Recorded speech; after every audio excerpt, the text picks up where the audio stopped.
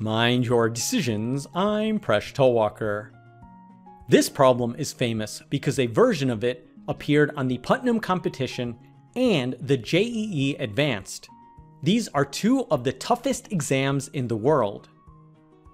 What is the integral from 0 to 1 of x to the power 4 multiplied by the quantity 1 minus x raised to the power 4 all over 1 plus x squared?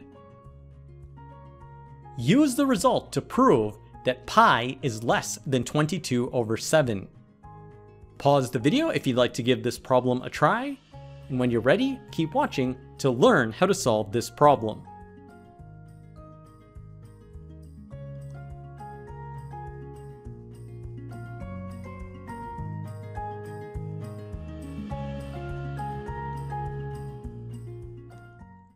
To solve this problem, we will focus on the integrand.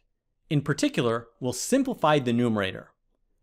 We can expand the binomial by using the binomial theorem. We then multiply each term by x to the power of 4.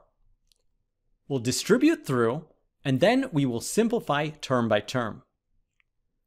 We then want to divide this entire quantity by 1 plus x squared. We can simplify this using polynomial long division. This is a little bit of a tedious calculation, but we'll go through it step by step. We'll first rewrite 1 plus x squared as x squared plus 1. We want to eliminate the leading term. To do that, we'll multiply x squared plus 1 by x to the power of 6. We get the following result, which we'll subtract. We'll go ahead and do this calculation. We then want to bring down the next column. We then continue this process. We will eliminate the first term, subtract, and then bring down the next column as appropriate. So the next term will be negative 4x to the power of 5. We get the following result, which we'll subtract. Then we will bring down the next column. Now we've run out of room, so let me just take this result to the top. We then want to eliminate the leading term, so we multiply through and we get this result. We'll subtract out. We then get the next term, which is negative 4x squared. We again do this calculation, and we want to continue one more time. We then have plus 4, so we eliminate this leading term, and we're left with a remainder of negative 4. So this negative 4 will be divided by x squared plus 1. So this is the result of polynomial long division. So we've shown that the integrand is exactly equal to the following result. We can thus compute our original integral by taking the integral of the following expression, which will be much easier to compute. We will calculate the antiderivative of each term. So this is fairly straightforward. For x to the power of 6, we get x to the power of 7/7. Then we subtract 4/6 multiplied by x to the power of 6. Then we have plus x to the power of 5 minus 4/3 multiplied by x to the power of 3 plus 4x. The final one will be a little bit tricky. It's equal to negative 4 multiplied by the arctangent of x. From here, we want to evaluate this from 0 to 1.